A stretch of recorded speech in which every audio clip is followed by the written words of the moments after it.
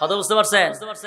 এ ভাই, এবার কথাগুলি দিলের কান লাগায়া শুনবেন। আমার আল্লাহ বলেন, আমি আল্লাহ বলেছি দুনিয়ার নিয়ামত সবার জন্য দিব, পরকালের নিয়ামত সবাইরে দিব না। দুনিয়ার নিয়ামত সবার জন্য, পরকালের নিয়ামত শুধু মুমিনের জন্য। দুনিয়ার নিয়ামতের সিস্টেম হলো তোমার বাজেট অনুযায়ী দুনিয়া পাইবা, আর তোমার চাহিদা অনুযায়ী দুনিয়া পাবা না। পরকালের সিস্টেম হলো, আরে বান্দা, পরকালের নিয়ামতের সিস্টেম হলো যখন জান্নাতের ভিতরে পা রাখবি, আমি আল্লাহ তোরে স্পেশাল কিছু নিয়ামত দিব যা দুনিয়াতে চাইছিলি কোনোদিন পাস না। নিয়ামত গুলা শুনবেন তো। এক নাম্বার, আমার আল্লাহ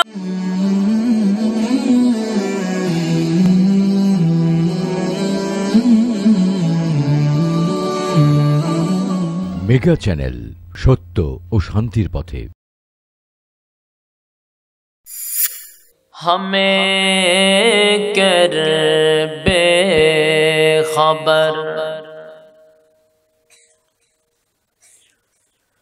जलन तूने दी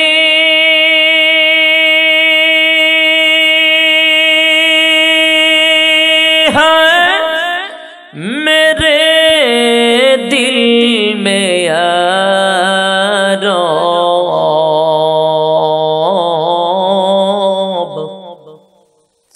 जलन की दवा अब फिला दे खुदाया, सारे दुनिया तय किया मैं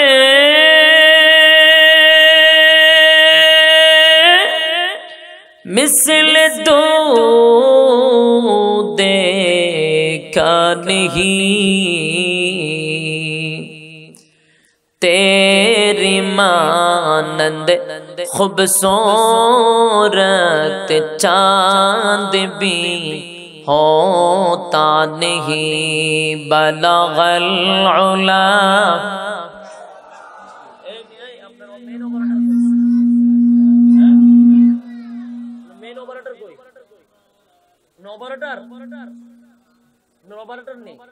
সাউন্ডটা তুলতে পারতেছেন না কেন আপনি? এইভাবে ঘুমঘুমে আওয়াজ করে দিতেছে। বক্স আনছেন সাইডটা, কোনো সাউন্ড তুলতে পারতেছেন? এগুলো সাউন্ড ফাও সাইডটা বক্স আনছে কেন? অযথা সাউন্ডই তুলতে পারতেছেন না। একজনের কথা বলি, ঠিক আছে, সমস্যা না, আস্তে আস্তে করুন। এতে ওভারটার না, ভালো একজন ওভারটার আনে, তার মেইন ওভারটার কইলো আন। বেজও তুলতে পারে না, সাউন্ড মিলাইতে পারে, আর দুই বক্সই এক কানে কোনো সময় দেয়। পড়েন, বালাগাল উলা বিকামালিহি কাশাফাত তুজা বিজামালিহি হাসনাত,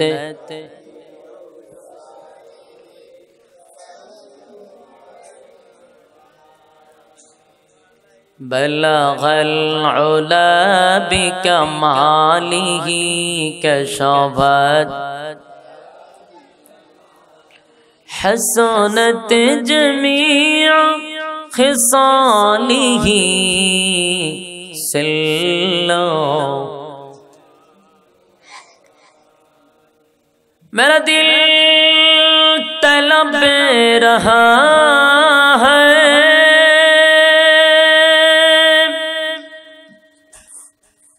मेरे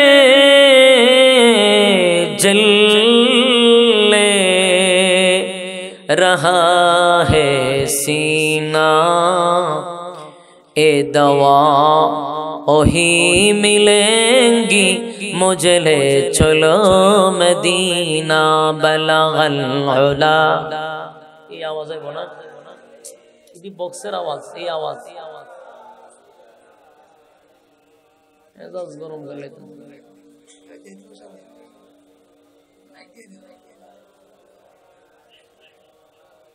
দক্ষ মারাটার না আওয়াজ তো এরকম হওয়ার কথা।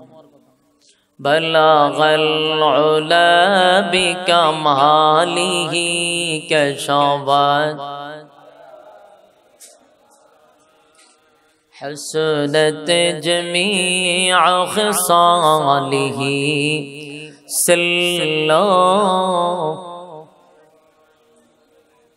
সাউন্ড যতটুকু আছে চলবো, মানে আওয়াজটা একেবারে ক্লিয়ার করে, ঘুমঘুমি টুমঘুমি কোনো আওয়াজ নাই। তখনও তো আমি তো স্কেল বাড়াইছি না, আমি সাউন্ড দিলে অবস্থাটা কি হইব?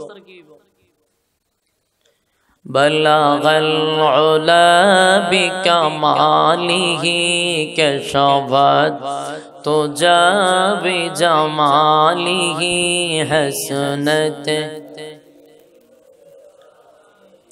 সাল্লাল্লাহু Medina Medina Medina Medina no की गुनगुना है दीदारे मदीना बलागल उला।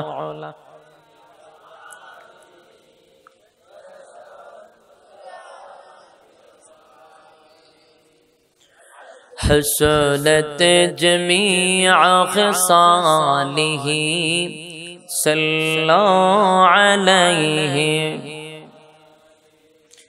আলহামদুলিল্লাহ। জিত আজকের কইকড়া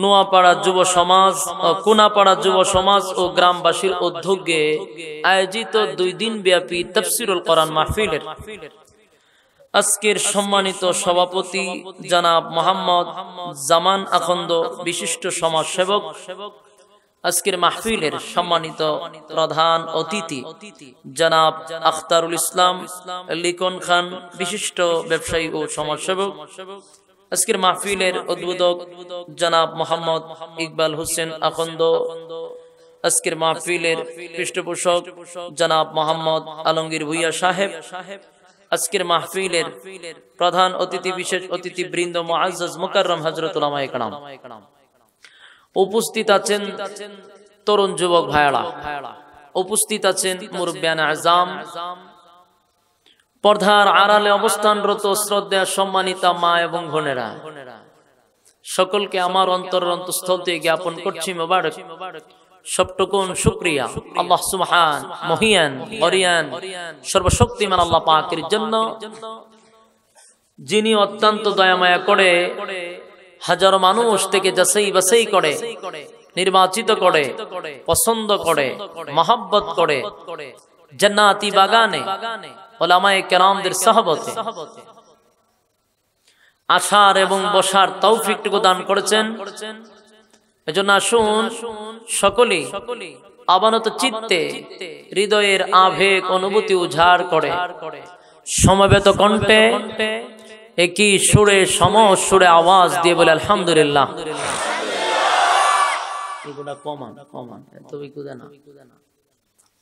লক্ষ কোটি দুরুদ এবং সালাম আল্লাহর সৃষ্টির প্রধান আকর্ষণ, বিশ্ব সভার সভাপতি শামসুল হিদায়াত বদরুদ্দুজা সৈয়দুস সাকালাইন ইমামুল মুরসালিন খাতামান নবিয়্যিন ওয়াল মুরসালিন জনাব মুহাম্মদুর রাসূলুল্লাহ সাল্লাল্লাহু আলাইহি ওয়াসাল্লামের উপর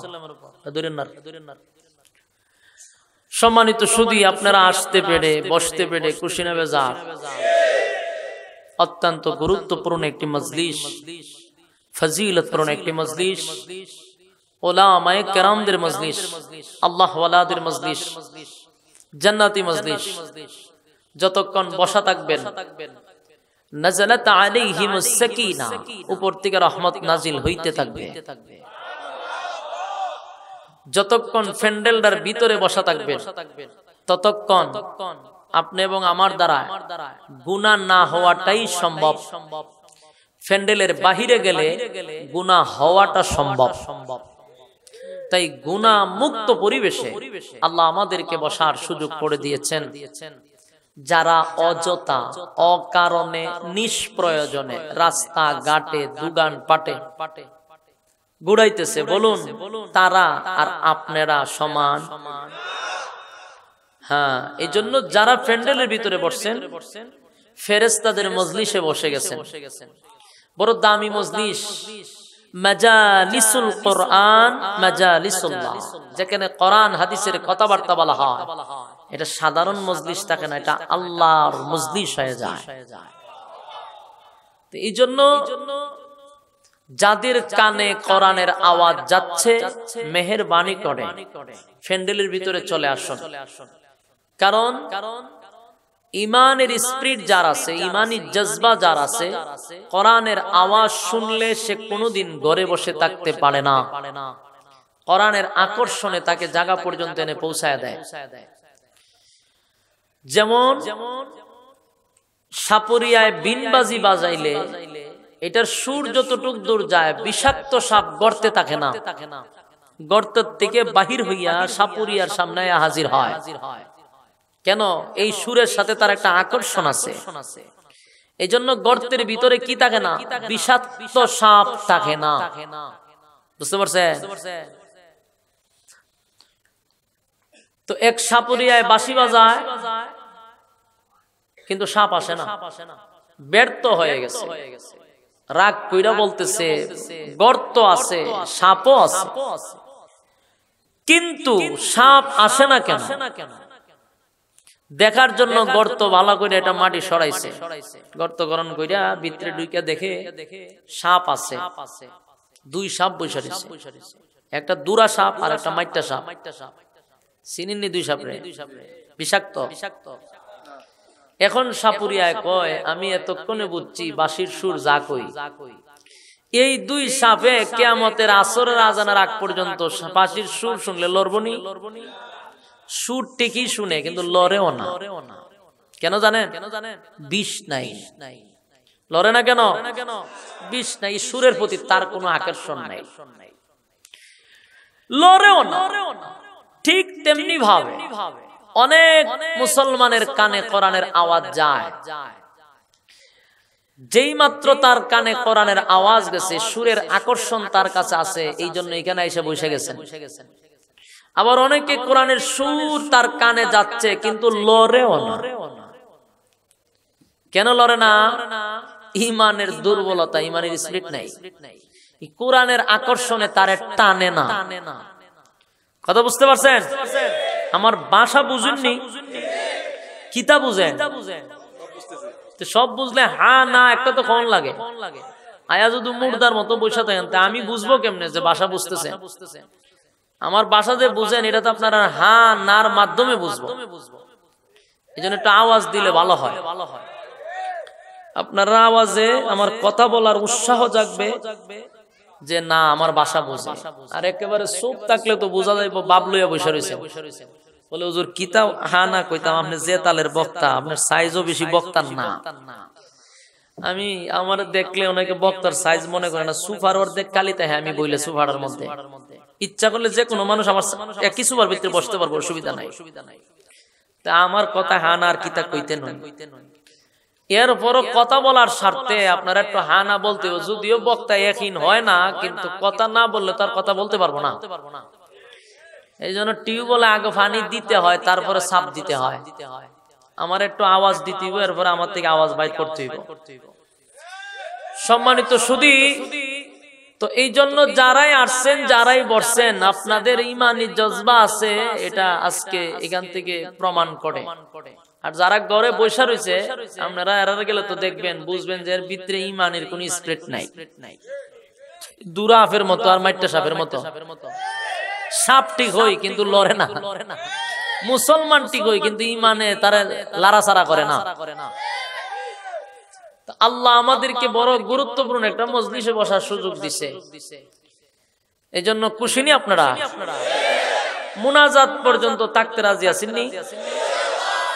মুনাজাত পর্যন্ত থাকতে রাজি আছেন ইনশাআল্লাহ। আর সবকিছুর বরকত হইল শেষে, শেষ ভালো যার। এই জন্য বরকতটা হয় কিন্তু শেষে। আমরা বরকত নিয়ে যাব ইনশাআল্লাহ। যুব সমাজ ও প্রবাসীদের উদ্যোগে মাহফিল। তাহলে এখানে অনেক প্রবাসী ভাই তাদের কষ্টের টাকা এই সংগঠনে আছে, তাদের গাম জড়ানো টাকা এই সংগঠনে আছে। এরপরে যুব সমাজ বলতে এলাকার যত ছোট ছোট, আমার উঠবার সময় এক ভাই কইল, হুজুর আমি সবার বড় এই সংগঠনের। যে বেটা কইছে আমি বড়, এবারের বয়সী কত, আর যারা ছোট ছোট এরা যে কত ছোট আল্লাহ জানে। কিন্তু এরপরও তারা এত সুন্দর আয়োজন করছে, কথা বুঝতে পারছেন? আর আমরা যারা জাগনা হইছি, বুঝে রইছি, আমরা ইতানো নাই, আমরা আছি বিভিন্ন সাইট লইয়া। কিন্তু এই যুবক গুলার আল্লাহ দিনের জন্য কবুল করছে, এই জন্য আজকে সুন্দর জান্নাতি বাগান তারা সাজাইছে। আল্লাহ প্রত্যেকটা যুবকরে তুমি দিনের জন্য কবুল করে নাও, দিনের দায়ী বানায়া দাও। আমরা দোয়া করি বিশেষ করে সংগঠনটার জন্য, ইনশাআল্লাহ শেষে দোয়া হবে। আসুন, আমাকে কর্তৃপক্ষ থেকে, কমিটির থেকে একটি নির্ধারিত একটি বিষয় আমাকে দিছে। আমি আসার পরে দেখলাম যে এখানে লেখা হইল সূরা আর-রহমান। এই সূরা থেকে আলোচনা করার জন্য, যদিও আমি দেখছি না, এখন দেখছি, তবে মনের ভিতরে ছিল অন্য একটা আলোচনা করব, যেহেতু এখানে লেখা আছে সূরা আর-রহমান, তার সাইডে বাইডে গিয়ে লাভ নাই, সূরা রহমানের ভিতরে থাকি। আসুন, সূরা আর-রহমান থেকে আমি কয়েকখান আয়াতে কারিমা তেলাওয়াত করছি আপনাদের সামনে। এই সূরাটি 27 পারায় স্থান পেয়েছে। অত্যন্ত গুরুত্বপূর্ণ একটি সূরা, ফজিলতের দিক দিয়েও খুব ফজিলতপূর্ণ একটি সূরা। এই সূরাটি সুন্দরের দিক দিয়েও অনেক সুন্দর একটি সূরা। এই সূরাটার মধ্যে আল্লাহ তাআলা অসংখ্য অগণিত নিয়ামতের কথাও তুলে ধরেছেন। এই জন্য এই সূরাটি এতই গুরুত্বপূর্ণ এবং এতই সুন্দর, আল্লাহ নিজে বলতেছেন যে আমি একদিন তোমাদেরকে কোরআন তেলাওয়াত করে শোনাবো, আর সেদিন আমি সূরা আর-রহমান পড়ব। সুবহানাল্লাহ। এখন বুঝতে পারছেন সূরা রহমান এটা কেমন? আল্লাহ বলেন আমি নিজে পড়ব সূরা রহমান। তাহলে আপনারা আর এটার ফজিলতের ব্যাপারে বেশি না বললেও চলবে, যেহেতু আল্লাহ পড়বে, তাহলে আর বেশি না বলাটাই ভালো। যতটুকু শুনছেন হবেন আলহামদুলিল্লাহ। এই সূরা আর-রহমান আমি আপনাদের সামনে তেলাওয়াত করেছি। অত্যন্ত গুরুত্বপূর্ণ সূরা। তবে এই সূরার আলোচনা যদি আপনি শুনতে চান, অবশ্যই আপনি দিলের কান লাগায় শ্রবণ করতে হবে, মনোযোগ সহকারে। এখানে লেখা আছে তাফসীরুল কোরআন মাহফিল। আমি আপনাদের সামনে গল্প গুজারি করার কোন সুযোগ নাই, আর আমি গল্প করিও না। কোন মাহফিলে গল্প আমি পছন্দ করি না। অবাঞ্ছব কথাবার্তা, ওই ইমুক বাবার গিচ্ছা তমুক বাবার গিচ্ছা, আমার এগুলা ভাই মূল পছন্দ না। আর যারা গল্প করে আমি এদেরকে পছন্দ করিও না। এজন্য যদি তাফসীর বুঝতে চান, তাহলে অবশ্যই আপনি মনোযোগ সহকারে দিলের কান লাগায়া কথাগুলি শ্রবণ করতে হবে। পারবেন তো? আসুন, আমরা এই সূরাটির থেকে আলোচনা করব কিসের? নিয়ামত সম্পর্কে আলোচনা করব। আমার এই সূরা আর-রহমানের ভিতরে অনেক বিষয় আলোচনা আছে, কিন্তু যেহেতু এটার মধ্যে অসংখ্য গণিত নিয়ামতের কথা তুলে ধরেছেন, তাহলে আমরা সূরা আর-রহমান থেকে নিয়ামতটা কি প্রকার, কত প্রকার ও কি কি, এবং কাদেরকে আল্লাহ নিয়ামত দিবে, এই বিষয়ে আলোচনা করলে কেমন হয়? আসুন, তাহলে নিয়ামতের আলোচনা যদি আমরা শুনতে চাই, প্রথমত আমরা নিয়ামতটারে দুই ভাগে ভাগ করব। দুই ভাগে কিভাবে? একটা হলো দুনিয়ার নিয়ামত, আর আরেকটা হলো পরকালের নিয়ামত। তাহলে নিয়ামত কয় প্রকার? একটা পরকাল, একটা দুনিয়া। যদি শুরু থেকে আপনি মনোযোগ দেন, তাহলে সাবজেক্টটা বোঝা একেবারে সহজ। আর যদি একটু এদিক সেদিক হয়ে যায়, তাহলে আপনি এটারে জোড়া লাগাইতে পারো, কঠিন হবে আপনার লাগে। আর আমিও রিপ্লাই করে বারবার বলবো না, কারণ আমারও সময়ের দাম আছে, আপনারও সময়ের দাম আছে। আসুন, নিয়ামত প্রথমত দুই প্রকার, একটা দুনিয়া, একটা পরকাল। দুনিয়ার নিয়ামতের সিস্টেম একরকম, পরকালের নিয়ামতের সিস্টেম আরেক রকম। দুনিয়ার নিয়ামতটা হলো একেবারে সবার জন্য। দুনিয়ার নিয়ামতটা কি সবার জন্য। সবার জন্য কিভাবে? আপনি আস্তিক হন নিয়ামত পাইবেন, নাস্তিক হন নিয়ামত পাইবেন, ইমানদার বেঈমান যে কোনো ধর্মের লোক হন আপনি, আল্লাহ মানেন কিংবা না মানেন, কিন্তু দুনিয়ার নিয়ামত আপনি পাইবেন। কথা বুঝতে পারছেন? খুব ভালো করে বুঝবেন। অথচ আপনি খেয়াল করবেন দুনিয়ার নিয়ামতটা কিন্তু আমরা মনে করি হুজুর দুনিয়া পাওয়ার জন্য, দুনিয়া হাসিল করার জন্য। আমাদেরকে কোন আমল টামল আছে নাকি যে আমি ঢাকা শহর 10টা প্লটের মালিক হইতাম চাই, আমার 10 তলা বিল্ডিং থাকবো 3টা, হুজুর এমন বড় লোক হতে চাই, কোন আমল আছে নি? তাহাজ্জুদ পড়তে হইব হুজুর, তাসবিহ পড়তে হইব? আমি বলবো আপনার কোনো কিছু করার দরকার নাই, কোনো আমল নাই ধনী হওয়ার জন্য। দুনিয়া, বিশেষ করে দুনিয়া পাওয়ার জন্য কোনো আমল নাই। দুনিয়া পাওয়ার জন্য আপনার কোনো শর্তেরও প্রয়োজন নেই, কোনো শর্ত লাগবে না। শর্ত লাগবে না কেন? প্রত্যেকটার কথার ব্যাখ্যা আমি আপনাদেরকে দিচ্ছি সহজে বোঝার জন্য। একটা একটা করে বোঝাই দিব, মনোযোগ দেন। আমার প্রথম প্রশ্ন হলো নিয়ামত দুই প্রকার, একটা হলো দুনিয়া, একটা হলো পরকাল। আমি দুনিয়ার নিয়ামতের আলোচনা করতেছি, এখন পরকালটা পড়ে। দুনিয়ার নিয়ামতের যতগুলো সিস্টেম আছে, যতগুলো কোয়ালিটি আছে, সব আপনাদের কাছে উপস্থাপন করব। এক নাম্বার হলো দুনিয়া সবার জন্য, হোক সে আস্তিক হোক সে নাস্তিক, হোক ইমানদার হোক বেঈমান। আল্লাহ বলেন আমাকে মানুক বা না মানুক, দুনিয়া সে পাবে, কেউ বেশি কেউ কম, কিন্তু দুনিয়া সবার জন্য। এখন প্রশ্ন হলো হুজুর সবার জন্য কেন? তার কারণটা কি? আল্লাহ বলেন দুনিয়া সবার জন্য, তার বহু কারণ। এর মধ্যে আমি আপনাদেরকে দুইটা কারণ শোনাচ্ছি দুনিয়াটা কেন সবার জন্য। এতে আল্লাহ মানলেও পাইতেছে, আল্লাহ না মানলেও পাইতেছে। যে বলে দেয়ার ইজ নো গড, আল্লাহ বলতে কেউ নাই, তারও কিন্তু আল্লাহ দুনিয়া দেয়, দেয় না? আল্লাহরে গালাগালি করে তারও কিন্তু আমেরিকায় বাড়ি আছে। তাহলে এই জন্য বুঝতে হবে আল্লাহ বলেন সবার জন্য কেন, আমারে মানেন এরপরও কেন দেই, তার দুইটা কারণ আমি আপনাদেরকে শোনাচ্ছি। এর এক নাম্বার কারণ হলো আল্লাহর নাম রহমান হওয়ার কারণে। এখন রহমান অর্থ কি? দয়ালু, দয়া মায়া বেশি। এই রহমান হওয়ার কারণে আল্লাহ দুনিয়া সবাইকে দেয়। রহমান নামের একটা গুণ আছে, এটা হলো সবার জন্য আল্লাহ রহমান। মায়া দয়া সবার জন্য, সবার জন্য আল্লাহর মায়া দয়া। এই রহমান নামের গুণে সবাই নিয়ামত পায়। এটা হলো দুনিয়া সবার পাওয়ার এক নাম্বার কারণ। দুনিয়া সবাই কেন পায় তার আরেকটা কারণ। আল্লাহ বলেন এই পৃথিবীটার কোনো মূল্য আমি আল্লাহর কাছে নাই। মাছির দানা পরিমাণ মূল্য যদি আল্লাহর কাছে পৃথিবীটার থাকতো, মাছির দানার মতো, আল্লাহ বলেন একটা বেঈমানের বাচ্চার আমি পানি পান করতে দিতাম না। আল্লাহ বলেন মূল্য নাই সবার জন্য।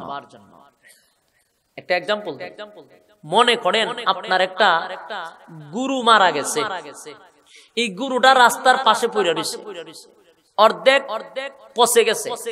এই গরুটা যদি কুকুরে খায়, শিয়ালে খায়, যে কোনো প্রাণী যদি খায়, আপনার কোনো অসুবিধা আছে? যত নিকৃষ্ট প্রাণী খাক আপনার কোনো অসুবিধা আছে কেন? এটা মইরা গেছে, পচে গেছে, এটা যে সাতানে খাক আমার অসুবিধা নাই। কিন্তু এটা যদি জীবিত থাকতো তাহলে খাইব তো দূরের কথা, খামড় দিবার আগে আপনার মেজাজ গরম। কথা কয় না? কিন্তু মইরা গেছে, পচে গেছে, এই জন্য যে কোনো প্রাণী খাক এদিকে তাকাইবার সময়ও মালিকের নাই। মইরা গেছে, এটা সাতানে খাক, আমার তাকাইবার সময় আছে? আল্লাহ বলেন এই পৃথিবীটা একটা মরা কুকুরের চেয়ে আরো নিকৃষ্ট আমি আল্লাহর কাছে। তাই এটার থেকে কে নিল বা না নিল এদিকে দেখার সময় আমি আল্লাহর নাই। আমি তাকাইও না যে দুনিয়া কে পাইলো না পাইলো, এটা দেখার সময় না। আমার কথা হলো সবাই পাক। গুরু মরলে সবাই খায়, যে কোনো প্রাণী খায়। কোনদিন মালিক গিয়া নদীর পাড়ে দেখে না যে আমার মরা গরুটারে কে খাইছে, দেখছে? ঠিক দুনিয়াটা এমন, এটার থেকে দেখা যায় সবাই নিতেছে। আল্লাহ বলেন এদিকে দেখার দরকার নাই, সবাই নোক। এটা আমার কাছে কোনো মূল্যই নাই। এই জন্য আল্লাহ বলেন দুনিয়া সবাই পায়। এখন আসুন, দুনিয়া পাওয়ার জন্য কোনো শর্তের প্রয়োজন নাই, কোনো শর্ত নাই। দুনিয়া পাওয়ার জন্য নামাজ, রোজা, এরপরে জিকির আজগার, এরপরে তাহাজ্জুদ বলে দরকার নাই। যদি এরকম আমল থাকতো তাহলে সব মুসলমানরাই পাইতো, আর ইহুদি খ্রিস্টানরা পাইতো না। কথা কয় না? যদি তাহাজ্জুদ করে দুনিয়া পাওয়া যেত তাহলে যারা তাহাজ্জুদ পড়ে না এরা রাস্তায় ভিক্ষা করল। এই জন্য দুনিয়া পাওয়ার জন্য কোনো শর্ত নাই, যারে মনে চায় আল্লাহ তারে দেয়। এখন প্রশ্ন হলো, হুজুর শর্তের প্রয়োজন নাই, ঠিক আছে, তাহলে সবাইরে দেয়, শর্ত ছাড়াই দেয়, তো যা চাইবো তা কি পাইব? বলে অসম্ভব। দুনিয়া পাওয়ার জন্য শর্ত নাই, দুনিয়া আল্লাহ সবাইরে দেয়, কিন্তু আপনি যা চাইবেন তা পাইবেন না। দুনিয়া আপনার চাহিদা অনুযায়ী পাবেন না। যতটুক আপনার জন্য বাজেট আছে ঠিক ততটুকুই আপনি পাইবেন। কথা বুঝেন? মানে প্রত্যেকটা মানুষের একটা বাজেট আছে। আপনার হায়াত কতদিন এটার বাজেট আছে। আপনি কতটুক কথা বলবেন, কথা বলার একটা বাজেট আছে। আপনি কতটুক দুনিয়াতে খাইবেন, খানারও বাজেট আছে। আপনি পৃথিবীতে আসার পরে কয়টা গাড়ির মালিক হবেন, কয়টা বাড়ির মালিক হবেন, কয়টা জমির মালিক হবেন, কয় কোটি টাকা আপনার ব্যাংকে থাকবে, সব কিছু বাজেট করে আল্লাহ আপনারে পাঠাইছে। আপনার বাজেটের বাহিরে আপনি যত ইচ্ছা ফালাফালি করেন কোনো কাম হইতো না। আপনার বাজেটের ভিতরে আপনি পাবেন। কথা বুঝতেছেন তো? বিরক্ত হইতেছে? আরো কিছু সময় সিঙ্গেল লইতেই আপনাদের, অসুবিধা নাই তো? আমরা তো দৌড় নাই, খালি ছক্কা সার তালাশ করে। ছক্কা সার বুঝেন না? হুজুর টানটুন মারেন। আমরা তো দৌড় নাই, আই খালি ছক্কা সার চিন্তা করি। সিঙ্গেল না লইলে আপনি বল বুঝতেন না। বল বুঝতে হইলে আপনার অবশ্যই সিঙ্গেল লইতে। আমরা বাংলাদেশের মতো ধৈর্য হারাই লইতাম দেন না। মাডো উঠে খালি ছক্কা মারতো চায়। এটা কি স্প্রিং বল না ফাস্ট বল? এতে তালাশ করে না, আই খালি বাড়ি মারতো চায়। কতক্ষণ পর আম্পায়ার এমনি দেখায়, এমনি আজকের পিছে নাই, সায়াদে স্টাম্প হইরা রইছে। তাহলে ধৈর্য থাকতেই হতো আপনার। বল বুঝার পরে আপনি আপনার ইচ্ছা মতো গদান ছক্কা সাইড জুমসে গেছেন। মাহফিলও বসার পরে বক্তার মেইন ভূমিকাটা আপনার মনোযোগ দিয়ে শুনতে হবে। এটা হলো আলোচনার মেইন ফাউন্ডেশন। কিন্তু আমরা এটা মনোযোগ দিই না, খালি কথা চিন্তা করে কোন সময় টানটন মারবো। ছক্কা সাইডের চিন্তা পরে করেন, আগে সাবজেক্টটা বুঝেন। এক নাম্বার, দুনিয়া পাওয়ার জন্য শর্ত নাই। শর্ত যে নাই, আল্লাহ বিনা শর্তে আপনাকে দিবে, কিন্তু আপনার চাহিদা অনুযায়ী দিবে না। আচ্ছা বলুন, কেউ কি তার নিজের চাহিদা অনুযায়ী পায়? চাহিদা অনুযায়ী যদি পাইতো, যে সালাকের সালাক মানুষ সর্বপ্রথমে কইতো আল্লাহ আমার একটা কাজ করেন, মরণটা দিয়েন না। বিশেষ করে বাংলাদেশের মানুষ সর্বপ্রথম এই দরখাস্ত করতো যে আল্লাহ মরণ দিয়েন না। কথা ঠিক নেই? যদি ছায়া পাওয়া যেত তো সবাই বলে আল্লাহ মরণটা দিয়েন না। এরপরে আমরা যে সালাক, ছায়া যদি পাওয়া যেত বলে আল্লাহ এক কাজ করেন, মরণ তো দিছে না, ঠিক আছে, এখন আমার আর বুড়া টুরা বানায়েন না, সবসময় আমার ইয়ং 24 বছরের যুবক বানায় তোরা। ঠিক নেই? বলুন ছায়া পাওয়া যাইব? দুনিয়া ছায়া পাওয়া যাবে না। আর ছায়া যদি পাওয়া যেত তাহলে মানুষ চাহিদারও শেষ নাই। বাংলাদেশের মানুষের চাহিদা শেষ আছে। ছায়া পাওয়া গেলে কইলে আল্লাহ আমেরিকার ডোনাল্ড ট্রাম্পরে মাইরা আমারে তুমি কেন বসায় দাও, আমি আমেরিকার প্রেসিডেন্ট হইতাম চাই। আল্লাহ বলেন চাইবি, কিন্তু তোর চাহিদা অনুযায়ী পাইবি না। আমি আল্লাহ যতটুকু বাজেট করছি ঠিক অতটুকু বাজেটের ভিতরেই পাইবে। আমরা কি বুঝলাম এতক্ষণের আলোচনায়? দুনিয়া পাওয়ার জন্য শর্ত নাই, বিনা শর্তে দিবে, কিন্তু চাহিদা অনুযায়ী না, বাজেট অনুযায়ী। কথা বলেন, বাজেট অনুযায়ী। দুনিয়ার সব সিস্টেম তো শুনলাম, দুনিয়ার নিয়ামতের সিস্টেম তো শুনছেন। এখন আসেন পরকালের নিয়ামত। পরকালের নিয়ামতের সিস্টেমটা হলো, প্রথম নম্বর, আল্লাহ পরকাল সবাইকে দেয় না। দুনিয়ারটা খেয়াল করবেন, দুনিয়া কিন্তু সর্বপ্রথম বলছি সবার জন্য, আর ব্যতিক্রম হলো পরকাল সবার জন্য না। এক। দুই নাম্বার হলো, দুনিয়া পাওয়ার জন্য কোনো শর্তের প্রয়োজন নেই, কিন্তু পরকাল ব্যতিক্রম, পরকাল পাওয়ার জন্য, পরকালের নিয়ামত হাসিল করার জন্য অবশ্যই অবশ্যই শর্তের প্রয়োজন। খুব খেয়াল করবেন, দুনিয়া পাওয়ার জন্য কোনো শর্ত নাই, পরকালের নিয়ামত পাওয়ার জন্য অবশ্যই শর্ত আছে। দুনিয়া সবাইকে দেয়, জান্নাতের নিয়ামত সবাইকে দেয় না। পরকাল দুনিয়ার নিয়ামতের সিস্টেম হলো আল্লাহ যারে খুশি তারে দেয়, চাহিদা অনুযায়ী দেয় না। পরকালের নিয়ামতের সিস্টেম হলো পরকালের নিয়ামত বান্দার চাহিদা অনুযায়ী আল্লাহ দিবে। বান্দা যা চাইবে আমার আল্লাহ তা দিবে। আর দুনিয়া হলো চাহিদা অনুযায়ী না, পরকাল চাহিদা অনুযায়ী। সুবহানাল্লাহ। সবটাই ব্যতিক্রম।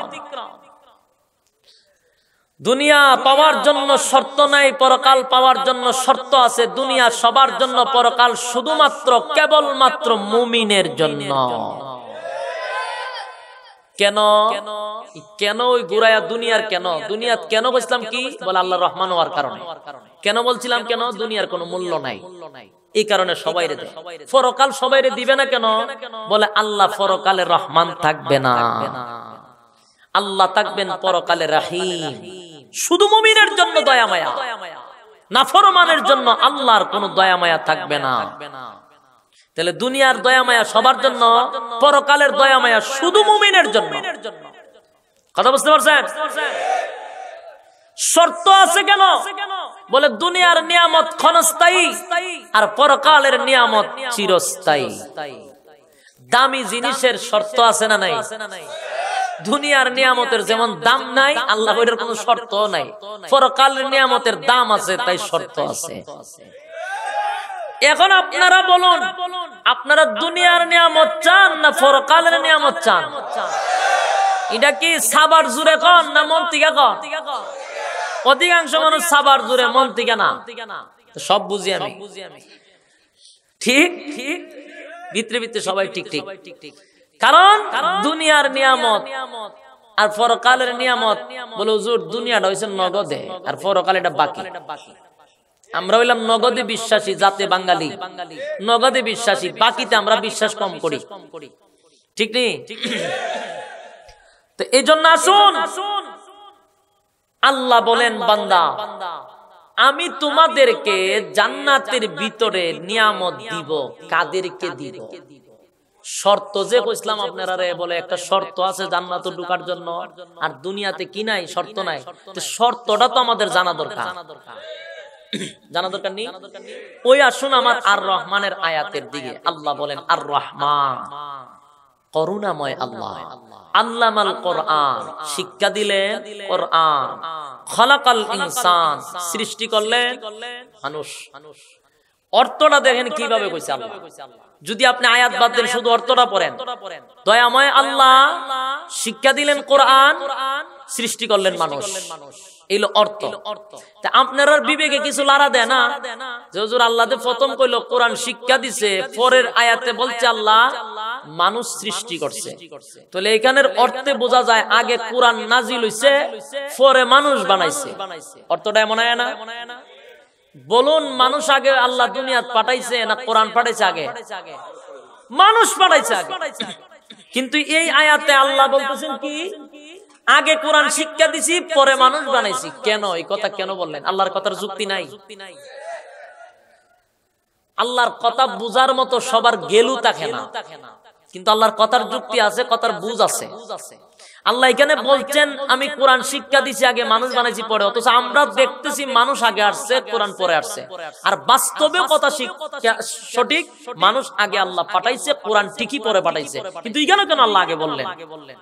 এটা বুঝার জন্য আপনি বাংলায় ফডর ফডর করলে চলবে না, বাংলা অর্থ তুললে আপনি বুঝবেন না। এটা বুঝার জন্য তাফসীর বুঝতেই আপনার আগে, মানে বাংলা তাফসীর, বাংলা অর্থ পড়লে আপনি এটা সহজে বুঝবেন না। এই জন্য আপনার তাফসীর পড়ার জন্য, তাফসীর বুঝার জন্য মিনিমাম মাদ্রাসাত কিছু সময় লাগাইতে হবে। আপনার সময় কতটুকু? মিনিমাম 15 থেকে 16 বছর। আপনি যদি কলেজ ভার্সিটিতে পড়ে আপনি ব্যাখ্যা দিলাম, তাফসীর বুঝালাম, তার মাদ্রাসাত পড়ার দরকার হই নাই। এজন্য বুঝতে হবে আপনার। এখানে আল্লাহ কেন বললেন, তার কারণ বহু। তার কারণ হলো মানুষ দুই প্রকার। মানুষ কয় প্রকার? খুব খেয়াল করুন, মানুষ দুই প্রকার। কিভাবে আল্লাহ বলেন দুই প্রকারটা কিভাবে আমি আপনাদেরকে বোঝাচ্ছি। অন্য আয়াতে আল্লাহ বলেন, ওয়ালাকাদ যারা'না লিজাহান্নামা কাসীরা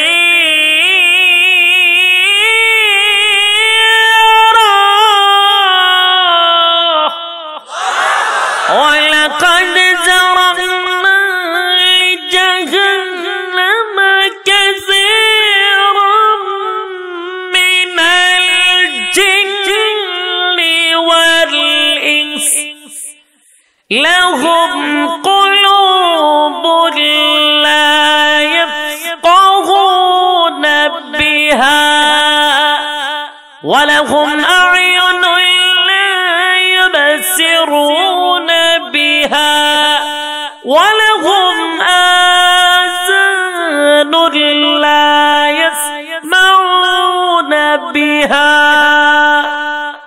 আল্লাহ বলেন, আমি আল্লাহ বলেন ওয়ালাকাদ যারা'না লিজাহান্নামা কাসীরাম মিনাল জিন্নি ওয়াল ইনস, বহু মানুষ এবং বহু নর যাদেরকে কান দিছি শোনার জন্য, যাদেরকে অন্তরটা দিছি ভাবার জন্য।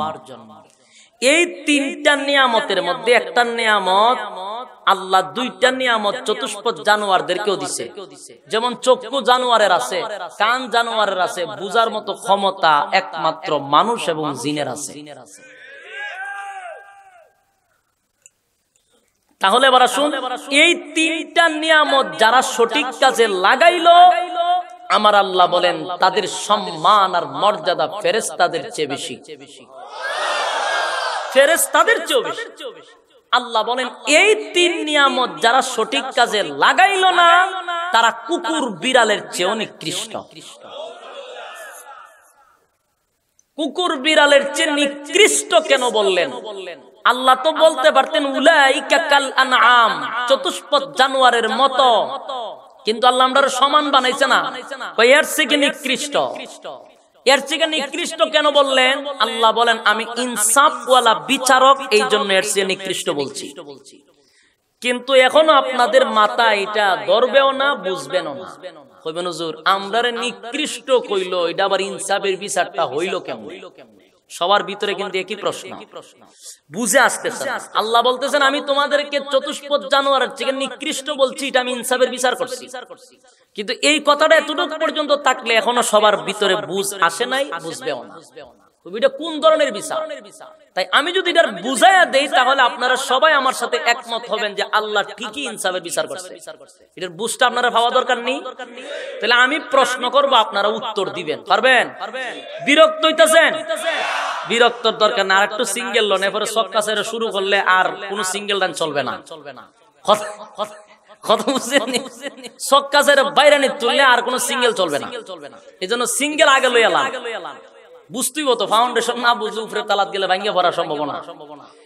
আমি বুঝানোর জন্য, কারণ তাফসিরুল কোরআন মাহফিল না থাকলে আমি ঠিকই আমি আগের মতো শুরু করতাম আওলা জাওলা, কিন্তু এটা তাফসিরুল কোরআন মাহফিল, তাফসির বুঝতেই বাপ না, কথা ঠিক নেই।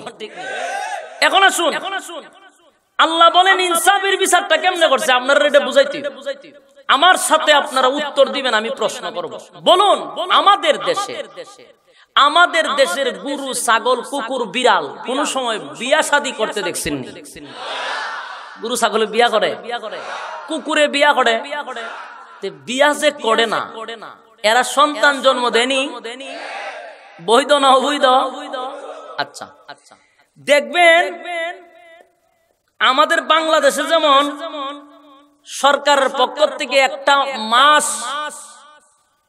মাসের একটা তারিখ সমস্ত যুবক যুবতীর জন্য একেবারে উল্লেখযোগ্য করে রাখছে যে এই তারিখে তোমরা ভালোবাসা দিবস, প্রেম প্রীতি করবা, দিয়া দিছেন একটা মাস 14ই ফেব্রুয়ারি, এটা কয় ভালোবাসা দিবস।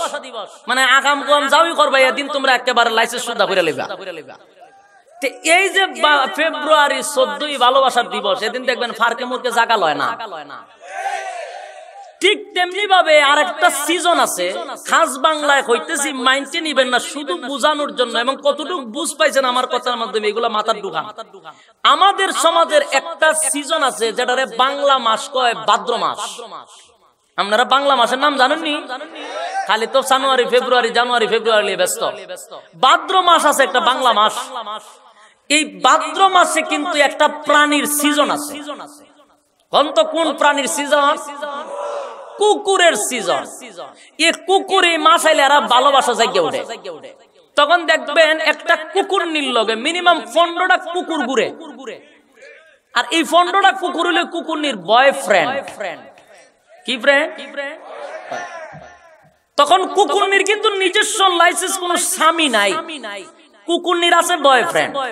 একটা কুকুরনির লগে 15টা কুত্তা ঘুরে, দেখবেন সব কুকুরনির সাইড দেয় না, ঠিক নেই? এসব একটা বাপ সাপ লয়, সব কুত্তারে সাইড দেয় না, তখন কুত্তা কিন্তু পিছাদা ঘুরে।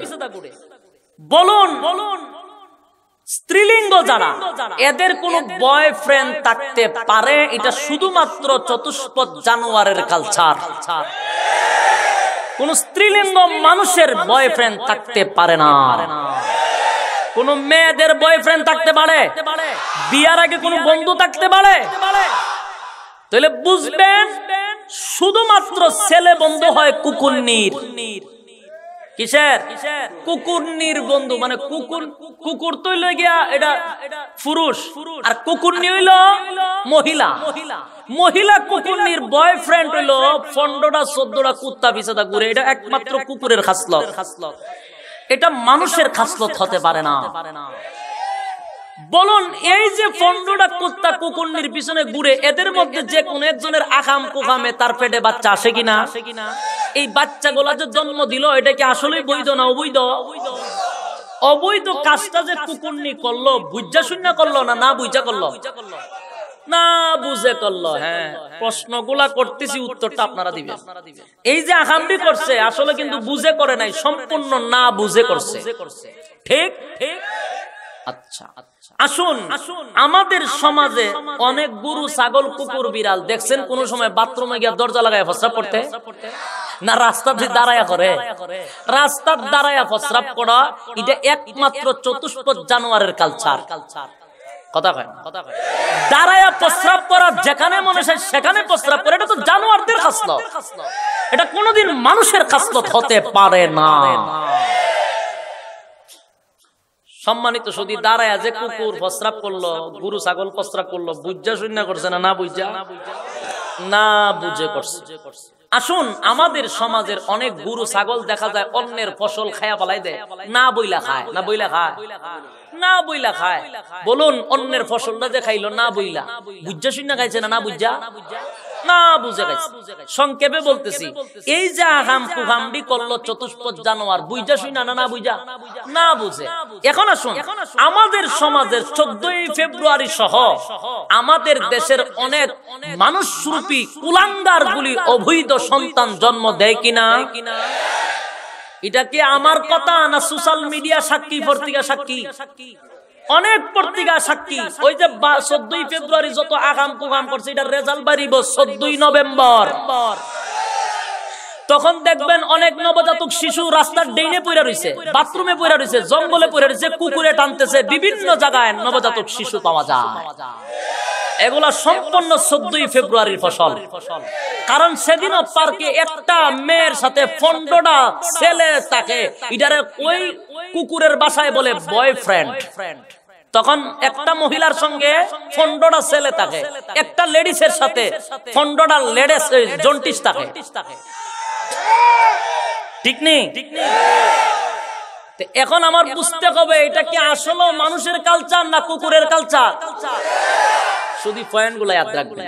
বলুন আমাদের দেশের কিছু মানুষরূপী শয়তান কুলাঙ্গার গুলি যে অবৈধ সন্তান জন্ম দেয়, এটা কি বুঝা শুনা দেয় না বুঝা দেয়? বুঝে শুনে ঠান্ডা মাথায় নিরিবিলি পার্কে, তারপরে ছাদের উপরে, দেওয়ালের চিপা, স্কুলে, কলেজে, বাথরুমে, বোর্ডিং এ, বিভিন্ন হোটেলে ঠান্ডা মাথায় বুঝছেন না যে না বুঝা করছে, সম্পূর্ণ বুঝে শুনে ঠান্ডা মাথায় করে।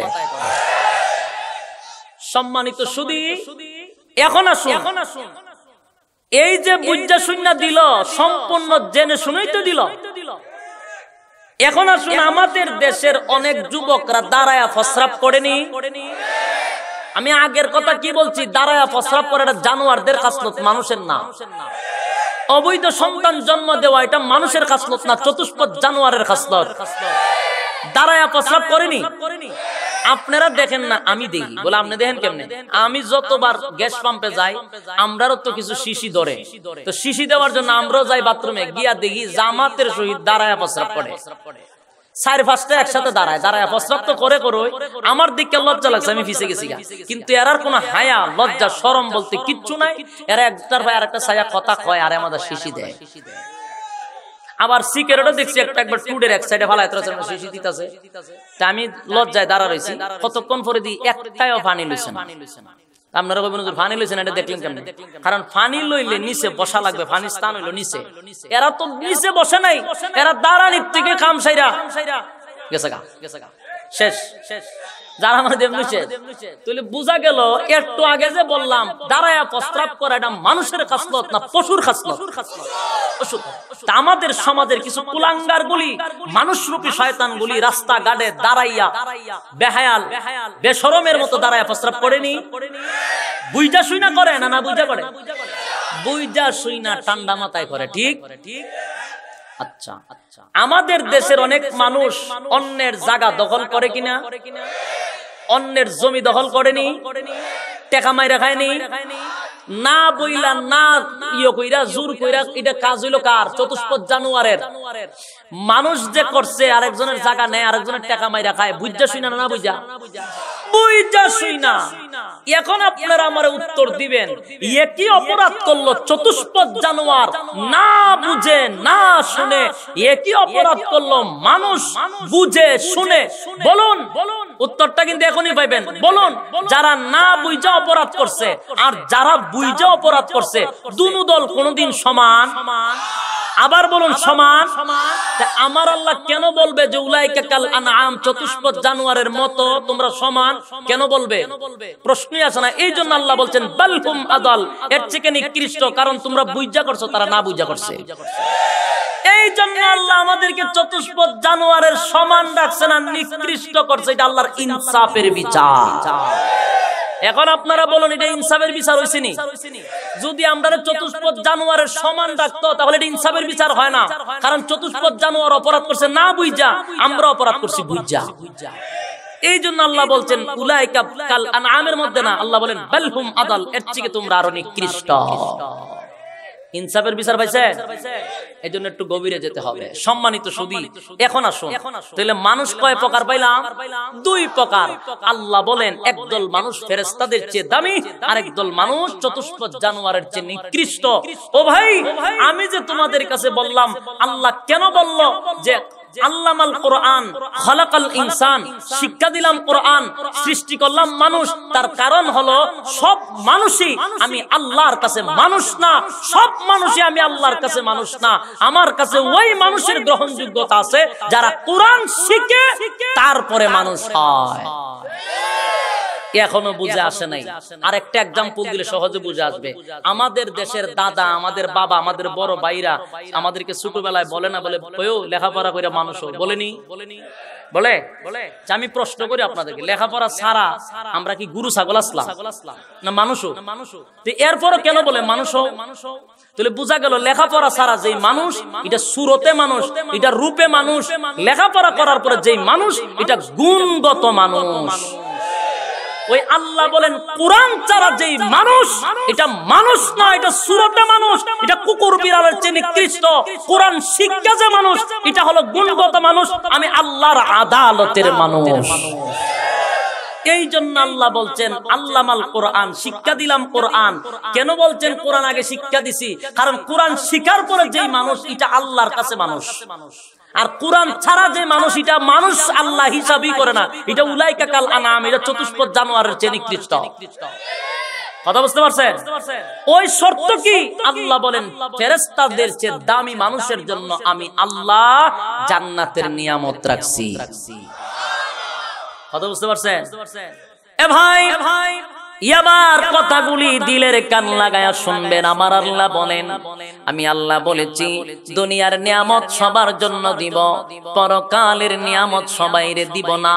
দুনিয়ার নিয়ামত সবার জন্য, পরকালের নিয়ামত শুধু মুমিনের জন্য। দুনিয়ার নিয়ামতের সিস্টেম হলো তোমার বাজেট অনুযায়ী দুনিয়া পাইবা, আর তোমার চাহিদা অনুযায়ী দুনিয়া পাবা না। পরকালের সিস্টেম হলো, আরে বান্দা, পরকালের নিয়ামতের সিস্টেম হলো যখন জান্নাতের ভিতরে পা রাখবি, আমি আল্লাহ তোরে স্পেশাল কিছু নিয়ামত দিব যা দুনিয়াতে চাইছিলি কোনোদিন পাস না।